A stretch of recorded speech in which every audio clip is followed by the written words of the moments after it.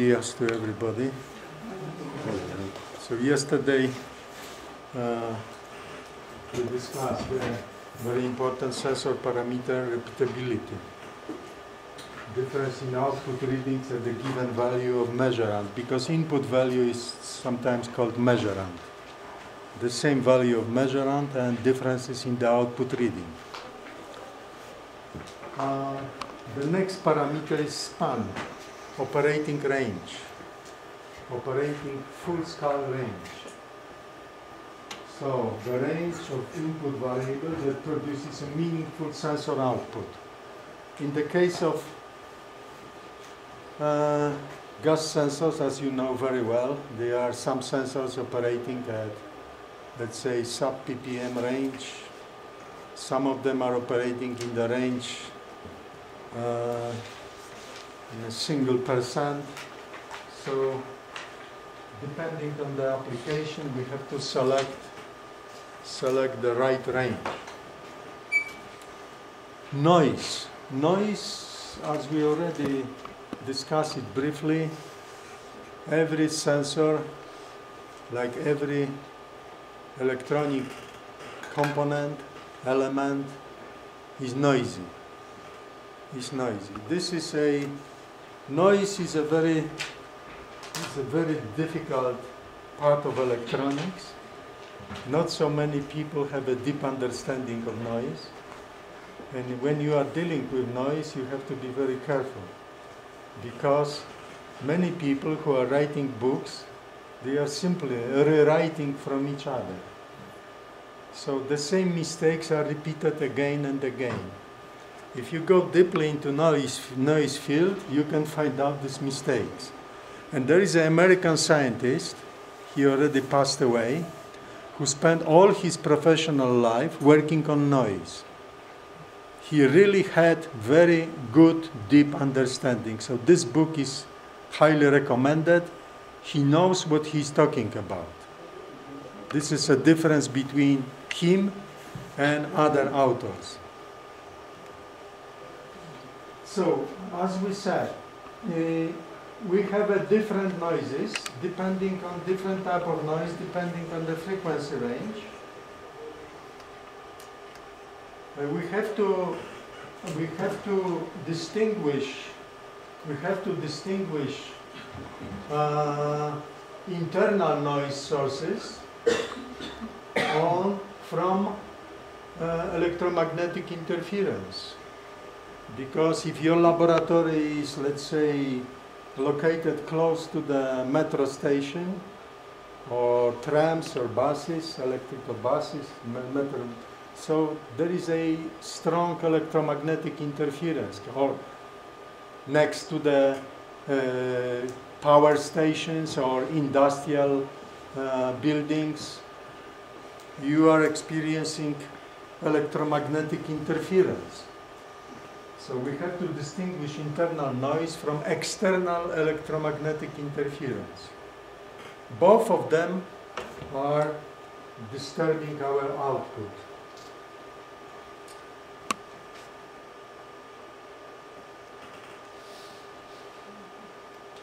Now, external noise will become more important as the transducer size is made progressively smaller. So, internal noise, we have different sources of internal noise. Thermal noise, 1/F noise, Johnson noise, Schottky noise. They have different frequency spectra. In other words, using plain language, they are important in different regions of wavelengths. So all of them could influence the signal-to-noise ratio. However, from other point of view, they could be very useful source of information. Why? Because when you are dealing with certain type of sensors, the sensing mechanism is based on phenomena occurring at the molecular level. And when you are going to repair your watch, your watch, you are going to the expert who has the proper tools. He's not using ordinary hammer to repair your watch. He has subtle tools. Similar story in a sensor field. What does it mean? It means that when I am dealing with phenomena occurring at the molecular or atomic level, I have to use the right tool, not the ordinary tools like used in measurement technology, like for instance, fast Fourier transform or lock-in amplifier. They are hammers at this level. Noise occurs at the very low level. This is the right source of information. And gas sensor field, some people already use noise as a source of information to assess the gas concentration. Very subtle tool, very subtle, precise tool could be used successfully.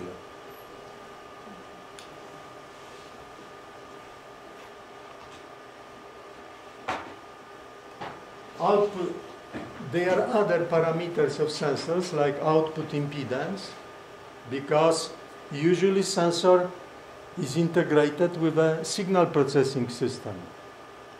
We have to use several blocks in order to amplifiers, modulators and others to get the output signal in a desired form. For instance, when we are dealing with thermistor, the simplest example, the transfer characteristic is resistance as a function of temperature, but when we want the voltage output signal in the form of voltage, we have to put our thermistor in a Wheatstone bridge, in one of the arms of Wheatstone bridge, and as a result we are getting voltage as the output signal.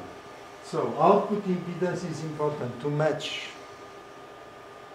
sensor with a signal processing system. Grounding. When you are dealing with a sensor operating in real world, for instance in industrial environment, you have to think about grounding, because it must be, common mode must be established among different parts of the system.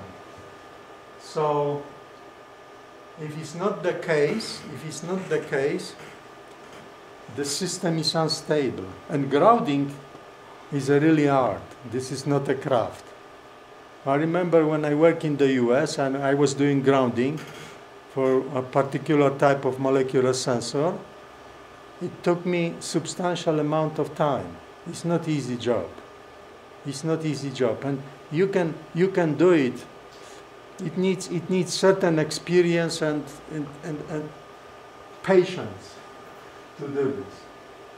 So as you can see, isolation, we have to reduce undesirable electrical, magnetic, electromagnetic and mechanical coupling among various parts of the system and between the system and the outside world. When we are working at the university laboratory, this is not a big issue, because in a gas sensing field, what we are doing? We are simply measuring, we are testing sensor, we are measuring dynamic performance, we are optimizing temperature, we are measuring static characteristic, and that's it. And publishing paper. Good result, nice morphology of the nanomaterial, other microcharacterization results, and it's a nice paper, yeah? For industry, this is the first step, only first step. They are taking our results and working a couple of years in order to develop a product, to commercialize this. And they have to take into account all these parameters. And this is the serious job. Of course, including packaging. As I said yesterday, very difficult task. especially in mechanical sensing domain. Mechanical sensing domain. But also, it's important in chemical sensing domain because, as I said yesterday, typical sensor arrangement contains many materials with different properties. For instance, different temperature expansion coefficients. All these materials are, when the time passes, they are behaving in a different way. And the major nuisance, they are internal stresses. Internal stresses. And these internal stresses are causing poor long-term stability because we are not able to control them. We are not able to predict what will happen in the next 2 months or 2 years. We cannot do modeling job for internal stresses. We can do modeling job today, as I said yesterday, today. But tomorrow is a different situation. So, instability and drift. Instability and drift, as I said, everything is aging in real world. Everything is aging. Materials are changing their properties. Yeah. So as a result, we are observing instability and drift. We can observe both when we take into account calibration curve, in the case, let's say, of carbon monoxide sensor, carbon monoxide concentration, resistance, conductometric sensor, the simplest case, we can observe both drift of the initial point as well as a drift of sensitivity, because this calibration curve will change its slope with time. So both sensitivity drift and zero input. Zero input. So when the carbon monoxide is not present in a gas chamber, zero input, this point also drifts with time. And again, this is a big job for company which will try to commercialize our university laboratory developed sensor. Because what is the usual technique to get a good stability? What they are doing? They are exposing sensor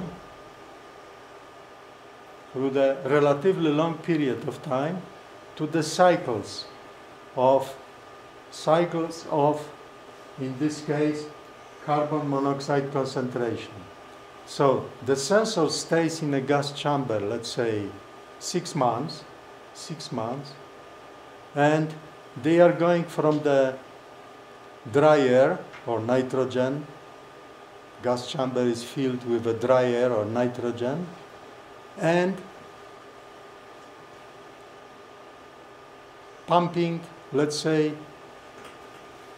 100 ppm of carbon monoxide, and again 0, 100, and so on, during 6 months. So this cycling could substantially improve the long-term stability. They have money, time, resources, they can do this job. We are not able to do this job. Yeah? At the university laboratory. Now, environmental parameters. I already mentioned they are very important parameters because they are influencing the input of the output of the sensor, output reading of the sensor. Already listed these parameters. Temperature, humidity, earth magnetic field, vibrations, electromagnetic interference.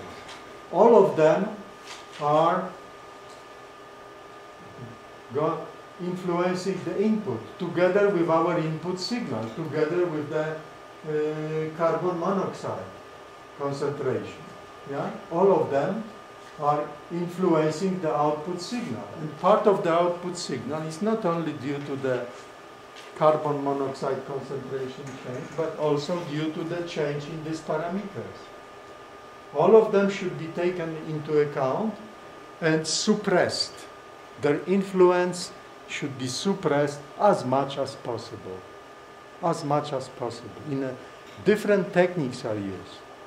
For instance, in a gas sensing field, industrial companies, what they are doing? They are using filters. Filters. When we are dealing with the real gas mixture, they are filtering this gas mixture. As a result, only carbon monoxide interacts with the gas-sensitive layer. Other components of the multi-component gas mixture are stopped by the membrane, proper membranes. This is the simplest, straightforward technique. We can also use different techniques in a gas sensing field. No?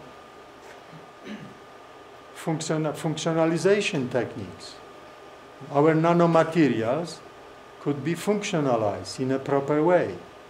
So as a result, it will respond not if the gas mixture contains 10 components, so our sensor will respond, let's say, only to 3 of them. To 3 of them.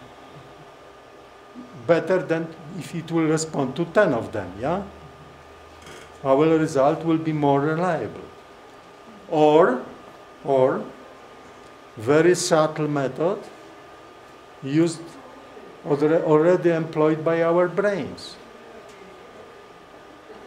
Our brains are operating on a neural network base. Yeah, that's a reason why we are able to selectively sense different aromas or different tastes.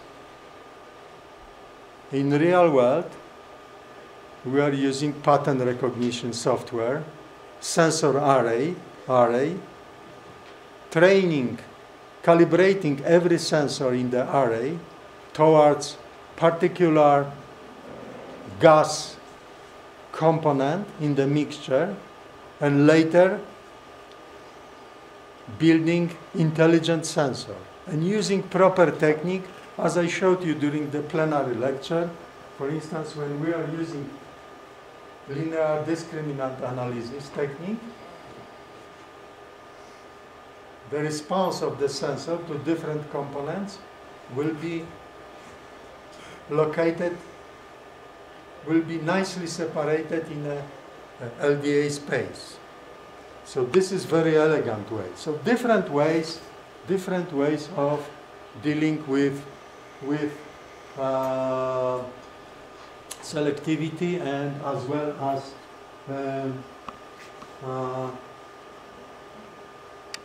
to some extent environmental parameters. All sensors should be temperature compensated, humidity influence should be suppressed, and in some cases, in the case of, let's say, gas sensors, Earth magnetic field will not influence our sensor output. But in the case of magnetic sensors, of course, this is a vital parameter. So we have to always have in our minds the real world situation. When we are dealing with any type of sensor, we have to assess what sort of environmental parameters are crucial from the sensor output point of view.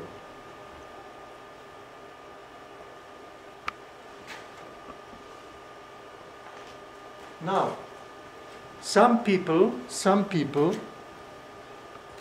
are trying to assess the overall performance of the sensor, taking into account all these parameters. And they are calculating the overall performance. And this technique is well described in your handouts. Handouts are distributed, so you can read this because we have no time to discuss this in details. We will come to this very important part of this lecture, which is taken from my professional experience. Basic engineering understanding of the sensor. Basic engineering understanding of the sensor. First steps. First steps. One of the ladies asked me how to measure cadmium concentration, heavy metal, present in seafood, very dangerous for our health. I said that it could be done as well as measuring the concentration of other heavy metals, like for instance mercury. On the corridor, we had a brief discussion. No, mercury is a very nasty heavy metal because if it enters our body, we cannot remove this to the end of our life. It's very difficult to remove. And dentists, some of them are criminals because they are using mercury-based fillings for our. So when you hear that dentist is going this job, leave this dentist for the rest of your life and change the dentist immediately, because you will consume mercury in the next couple of years until this filling is still functional. So the first step, as I said, is to have in mind output-input relationship, transfer characteristic. This is first step. The next step is to build the so-called transduction chain. Transduction chain. We have to go from input to output, block by block by block, in order to get output signal. This is the sensing process in the terms of energy conversion. Transduction chain leading to the output signal, input-output. Sometimes this is only one block. Sometimes there are many blocks, depending on several factors. So we have to build this transduction chain if we are going to deal with basic engineering understanding of sensor. We have two types of transduction chains. Two. First of them is a direct. For instance, in the case of, this is example with pressure measurements. Input value is a pressure change, and we are getting directly electrical signal on the output of the first block. And later, signal processing system, 1, 2 or more electronic blocks, giving us the desired electrical output. So all of these quantities are electrical quantities. This is direct. Indirect, again, input value is a pressure change, but we have an intermediate non-electrical quantities, like in the case of membrane, which we already briefly discussed. We will do this again more deeply. Pressure is causing membrane deflection. Membrane deflection is generating internal stresses, and if piezoresistive elements are diffused or implanted into the elastic membrane, we are getting the output signal in the form of resistance change. That's right. And later we can use electronic blocks to get, if we are not happy with resistance, we can get output signal in the form of voltage or frequency or current, depends on the need.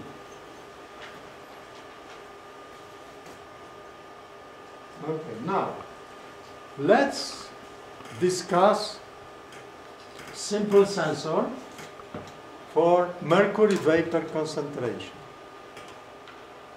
Simple sensor, you can do the job easily. Easily. Here in your laboratory. And you can use the same technique for gas sensing.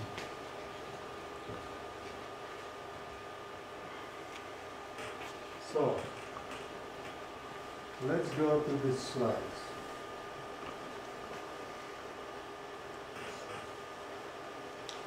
This element is commercially available. Commercially available element is so-called quartz crystal microbalance, QCM.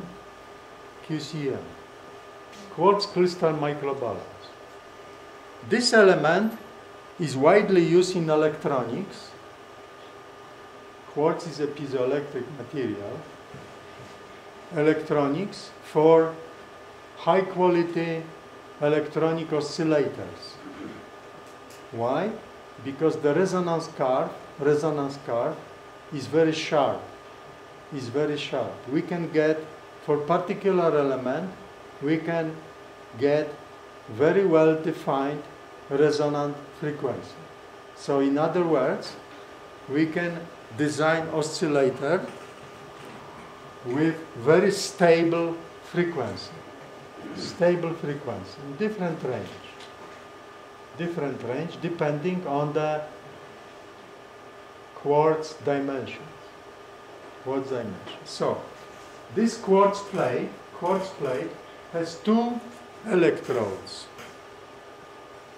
Gold electrodes, commercially available gold electrodes or silver electrodes. It costs, the price of this is, let's say, on the range of, in the case of gold electrodes, $1.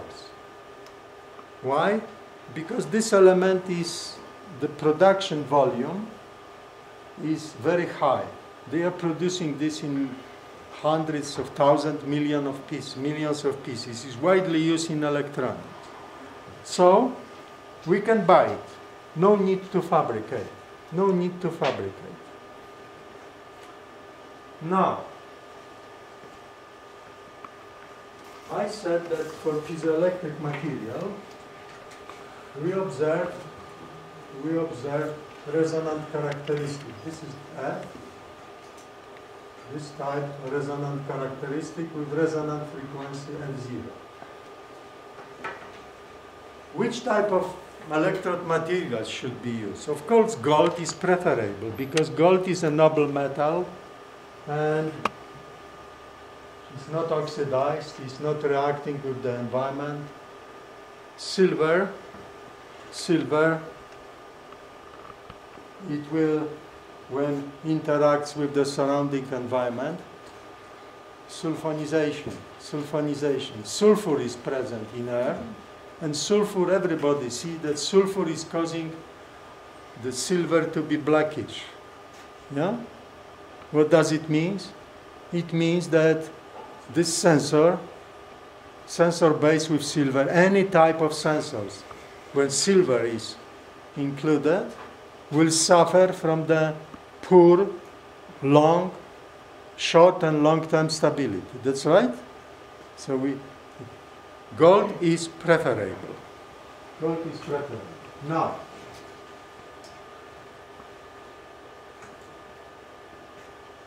this element was also used last 80 years in microelectronics.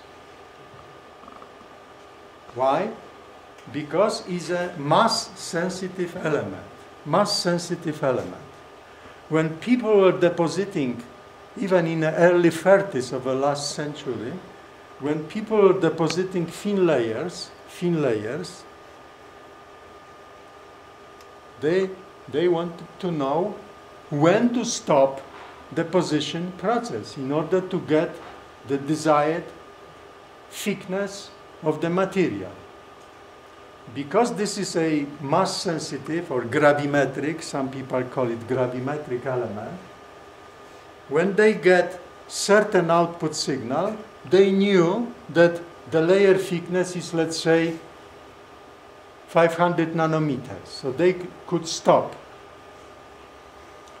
Several years ago, and the performance of this element is described by Sauer-Bray equation. Sauer-Bray equation. The output signal of this element, this is direct transduction chain.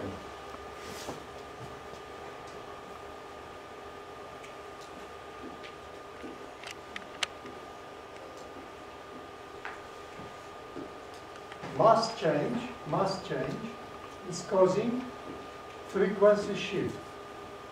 Frequency shift, yeah? Because mass change will cause the shift of this resonant part. So we have the different resonant frequency, and this is our output signal, frequency shift. This is the delta F.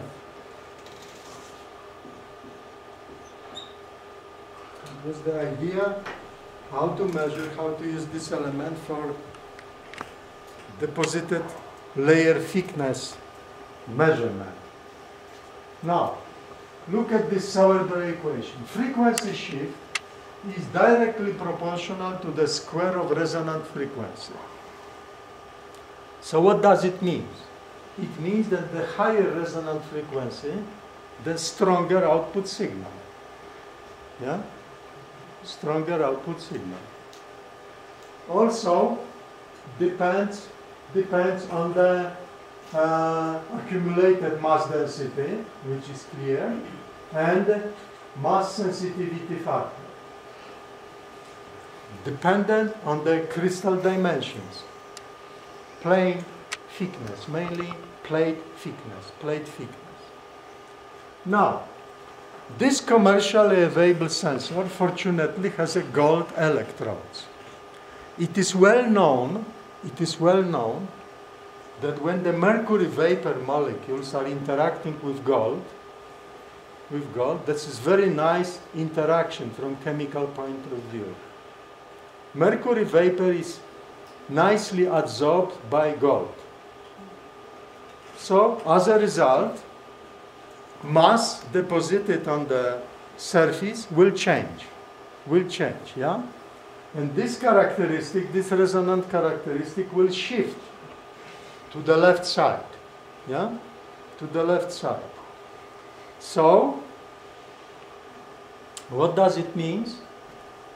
It means that I can employ commercially available element to measure the mercury vapor concentration. But my question is, am I happy with this arrangement, or I should do something more to get the reliable sensor? Everybody thinks. It's a good question.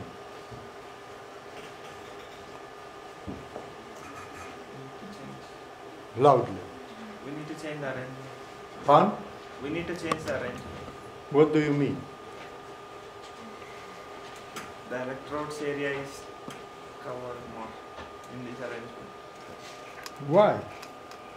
When you are saying something as an engineer, the always question is why?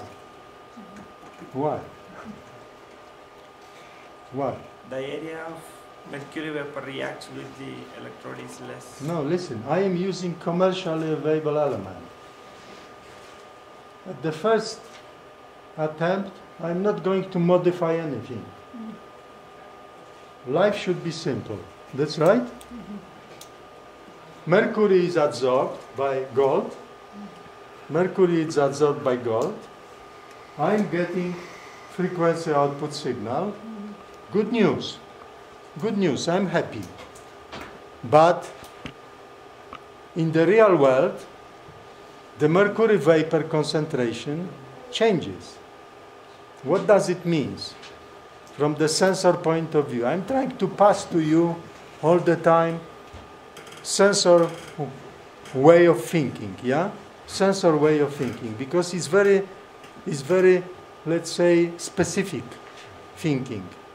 We have to have a broad picture broad picture. The reason why I discuss all these parameters, because we have to have in mind all these parameters in order to build a reliable, good quality sensor.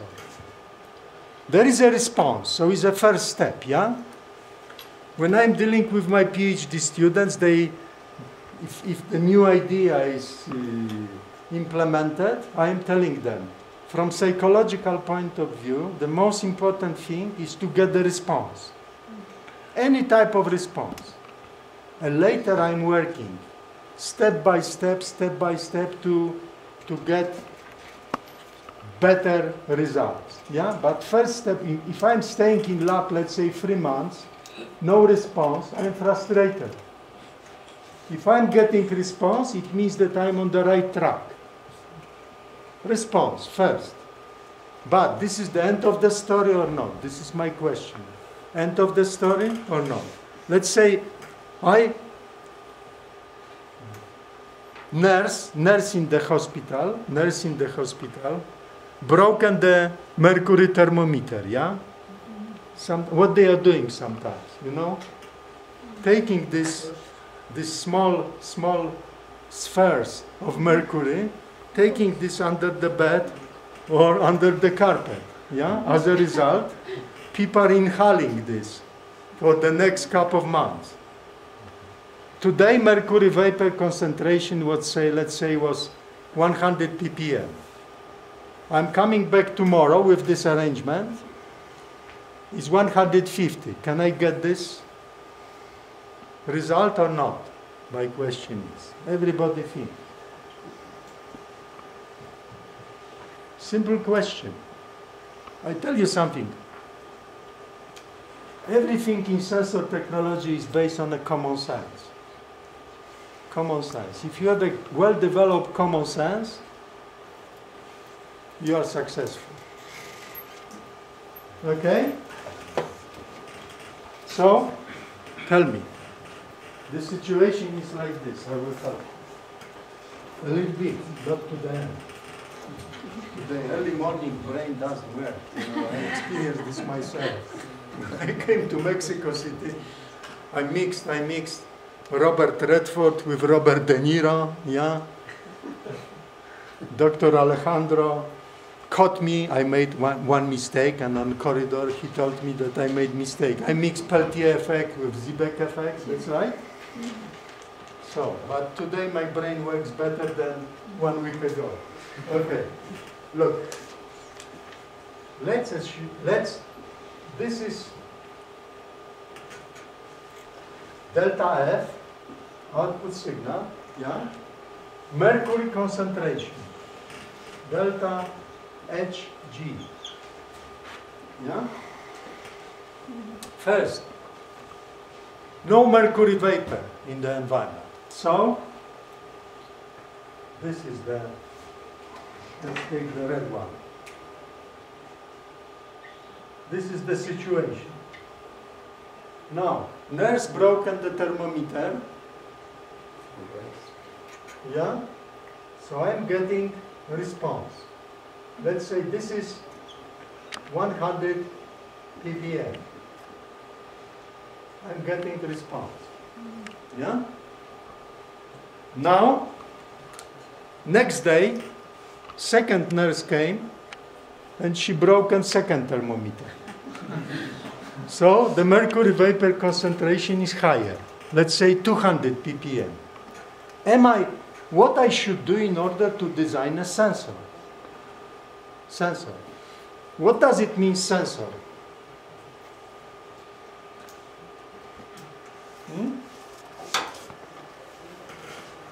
Very simple question. Let me excuse you for a second, because I have a very strange habit. I'm drinking a lot of green tea every morning.